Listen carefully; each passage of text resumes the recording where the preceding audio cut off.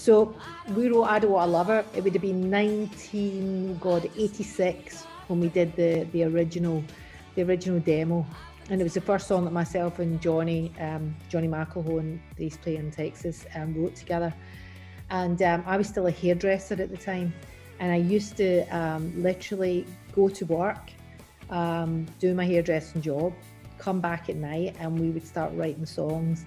And I Don't Want a Lover was that point. And we made it originally on a 4-track.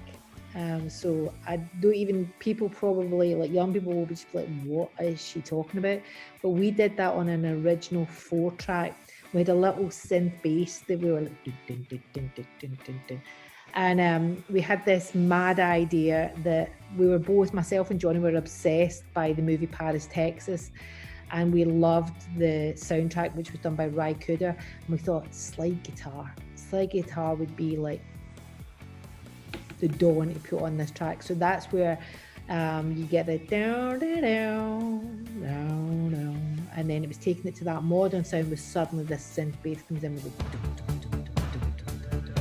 and yeah, it's funny because I look back at I Don't Want a Lover now and the lyrics, and I would have been, it was the week before my 18th birthday when we wrote that.